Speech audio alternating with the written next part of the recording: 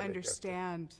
They thought I was having some weird warped dream about, how I viewed my father, in a precarious situation. So, we were the film kids, like the circus kids. As I grew up on the back of a dolly, for sure. My mom would go, she taught figure skating twice a week, so on Mondays and Wednesdays, she couldn't babysit, she couldn't parent me, so I would go to the set, and I would ride the back of the dolly while my dad was shooting. And I remember, Bill White Sr., and I remember, who was that great gaffer, Cookie Monster? I can't remember. I called him Cookie Monster because he always took me to craft service. And he always gave me, treats. And Duncan, yeah. Duncan McGregor. No, Duncan was here. No, this was way back in the 60s. Anyway, so... Rudy Kircher. Yeah. Was the Bavarian guy. Yeah. So I grew up, it was part of my language, Do you remember your first flight out here? You must have been, 5 or 6 when you guys were moving out here? Yeah, we traveled a lot because we would go wherever Dad was. Mom would pick us up, and my sister and I would travel. But we didn't. We moved out to Vancouver. Well, it was very funny. After high school, I wanted to go to UBC because we were still in Toronto. So now we're talking about 84, 85. And my parents said, that's too far. We'll never see you. So I ended up going to McGill. And the day I started at McGill, my dad got his first MOW in Vancouver. And within a year, they were basically out here 8 to 9 months a year. Now I'm in Montreal, so we got, quite separated. So then they ended up having an apartment here in Kitsilano, basically from like 1985, 86 on. And then I moved out in 2005. My mother and father started a commercial house called Scholar Productions. And, or was it Laszlo George Productions?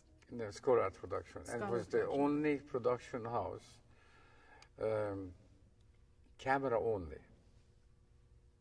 So I don't finish anything. You can take it New York, everywhere to edit. Because when I was working for other corporations, the client said, why don't you do it yourself? Why don't you get a company? And I said, okay, it's for camera work only. You hire the director, I shoot it, and after the negative is yours, you can take it, and worked it. Went to editing to Madrid, went to editing in New York. Madrid was a big deal, Spain, because that's when all the sound production was there. I don't know because of the union or not, but all the music behind the movie for 150 orchestra, there was hardly any money in Madrid, but you cannot do it in Toronto or New York. So all the music was done in Spain. The millimeter? No, the IMAX is, I tell you, we were at the show and we saw it as beautiful. I said, this is IMAX. So I wrote a story, basically, 20 minutes, and presented to the Ontario Place. And I got $1 million to produce it. They had that for the money. Now, the problem was they had to be ready by May, but they bought it in January, so there's no way I can film it in the winter. So we went down to the Mendocino River down in California. And I was on the helicopter for 20 days outside, standing on a skid, rope and everything. So it was open.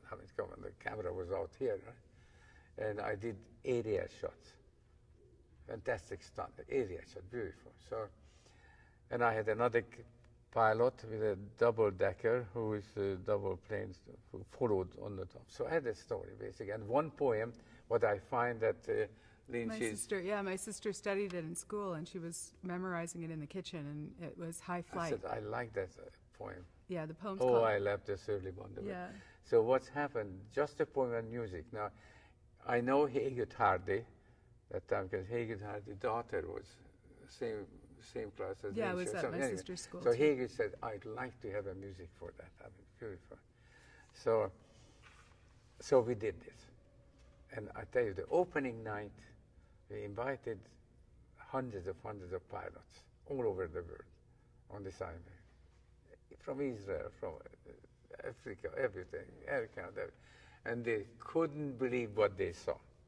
They couldn't believe it. They said, oh my God. Because there's no engine, it's a glider. Now, how you can take the glider up over 30,000 feet above the cloud and start the poem? Yeah, sure, I mean, we pulled it up with the Cessna, I mean, we did it. But amazing. And all my camera work, everything. So they won an award, everything. I have to ask you, what were these original cameras like, these IMAX cameras? They must have been Hundreds of pounds. Yeah. Hundreds of pounds. Not only that, but the designer, the three guys who designed it, one worked at the bicycle, what's the famous bicycle, the shop? Schwinn bicycle? Yeah, the bicycle. So the other worked on the lenses. So the lens was Hasselblad lens, because the 70 millimeter, the Hasselblad lens, like, you know, big one. What they, the magazine is incredible. I mean, the magazine, 4 people have to lift it up to load it. I mean, it's terrible. It's really, really heavy. Now, what's happened is we could get only 35 millimeter back to edit. The print was so expensive that you cannot afford it, basically, 35 millimeter. And the film, by the way, is still at the Library of Congress. I mean, the winter time is on. And Reagan showed, because the plane what I used was made in Czechoslovakia. And when the German chancellor came, he has the same plane. So Reagan showed my movie to him about this silent sky. It's a beautiful movie. Yeah, it's a stunning movie. It's about a glider and an eagle playing tag, basically. So I guess a question for Clara. What was it like growing up with a famous father in the business, and you coming up yourself in the business? Well, so at that time, there was the film industry, especially in Toronto, and I think here in Vancouver, but definitely in Toronto, was very heavy nepotism. There were film families. You know, there were the Whites, there were the Coneys, there were the Goodchilds, there were, you know, people who, multi-generational film technicians. So, and I tried everything not to go into film. I had no interest in it. I didn't want to be part of it. I was going to go into law or something. And same with my sister, but we both ended up in film. She's a set decorator. I'm a producer. And when we started, it was surprisingly hard because we were Laszlo's daughter. Because everyone thought, oh, well, this is just a favor. It's no way they know what they're doing.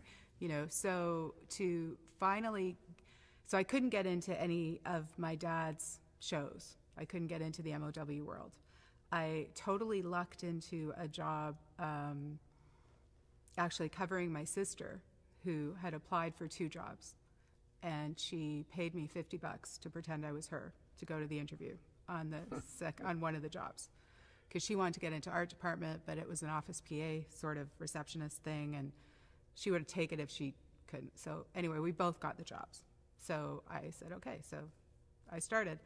And I was taking, I just finished university. I didn't know what I was going to do. I was going to apply to grad school or something. And then, of course, like everybody else, you start getting paid. And you're like, oh, okay, this isn't so bad. Mm-hmm. So I started in television, episodic television, and on Night Heat, actually. And my dad had never shot episodic television. So I was working with a completely different group of people. It was a NABET shoot as opposed to an IA shoot. So Dad had never shot NABET. So people didn't really know who Dad was.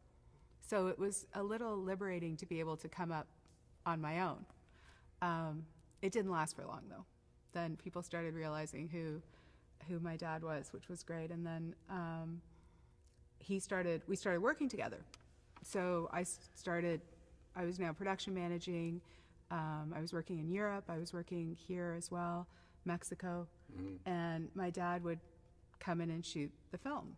So that was amazing. We got to work together.